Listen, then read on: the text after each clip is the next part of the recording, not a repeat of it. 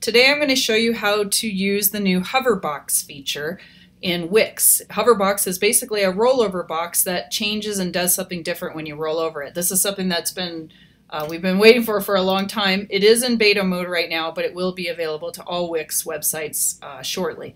I'm in my picklewix.com website is in beta, so I'm going to have it available to me. To show you where you're going to find that is under the plus icon to add elements. You want to scroll to box, and then at the top of this you'll see this. You just need to either scroll down or click on these handy little dots here to get to the Hoverbox area. And the next step is you want to simply choose one of their templates. They have a whole bunch of templates to start with, but keep in mind that none of these really matter. You can change everything about them, so whatever one you pick, don't worry. You can certainly change it to be whatever you want as you edit it. So here is my new little Hoverbox. When I click on it, I can move it around, I can resize it, I can do these different things. But the next step is to figure out what you want on here. So there's this default stuff that you can either delete or you can edit it and change it to be what you want. You can use this Hoverbox just like anything else and add pictures, add text, icons, whatever it is that you want to add to this very easily, just like you do with all other editing things. Now, you'll notice that I just added this little icon here. Now, this isn't actually yet attached to my Hoverbox because it just places it on the page. To get it to attach to the Hoverbox, you click on it, drag it, and hold it over at the Hoverbox area. See how it's popping up a little attached to Hoverbox here?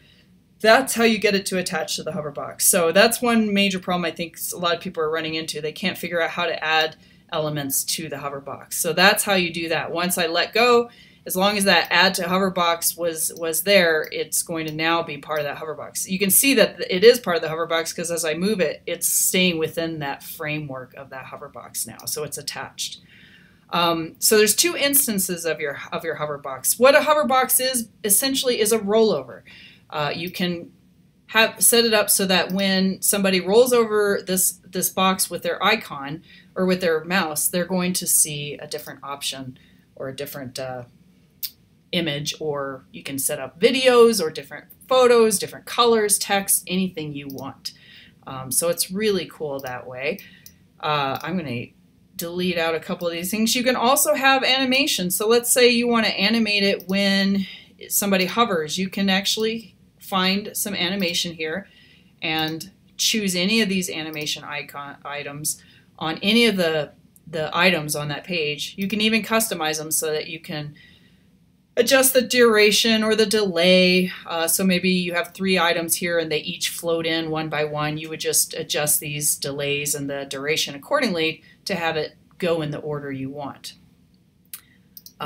Now let's say I want to preview how this is working. Just simply click on preview, and now when I roll over this, you'll see that that text it's rolling over and this other text is flying in. This isn't the most beautiful Hoverbox, but it's just a quick example to show you how it works.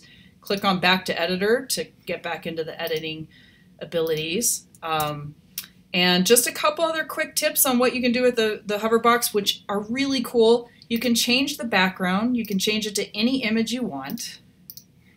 You can adjust the image. You can change the color behind the image. You can adjust the image opacity. So you can play around with, like, maybe the opacity is 0% when it's in regular mode, and then when on hover mode it goes down to 50% or something so that there's a color showing through.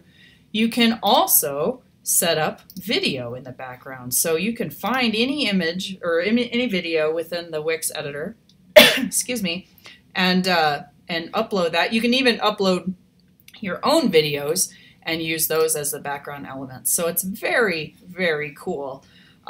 Let's say here I go, I put my background in there, that's a video. One thing that you can also do is go to settings, and you can either disable the autoplay if you don't want it to play automatically. It's by default, it's on, so it will play automatically. So let's go to preview again. I roll over, or I should not roll over this. You'll see that the video is moving there. When I roll over it, it takes me to my next one.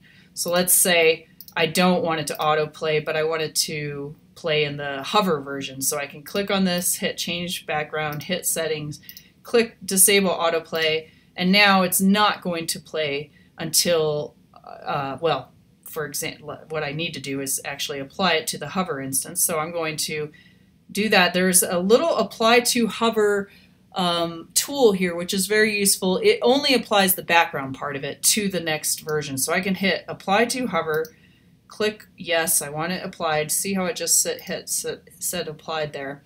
Now I click on here. Now that video is behind this. Now let's say I want, upon rollover, that's when I want this video to play. So now I click on it, change background, hit settings, and take off that disable autoplay. And so now I have the video playing, or not playing, but as soon as I roll over it, it's going to play. So very cool thing. It's a way that it's added interactivity and fun stuff that you could used to do in Flash, and you can also do in HTML5. Excuse me. But this way is just so much greater, and this is a great new feature to Wix because they didn't have a really good rollover. They did have a third-party app, but it was a little cumbersome and did not have all the flexibility this has. So this is a much better, cool tool that you'll be able to start adding to all your Wix websites. So enjoy that. If you have any questions, of course, feel free to visit picklewix.com and email me with any questions you have. And stay tuned for more tips coming on picklewix.com and on this YouTube channel. Thanks.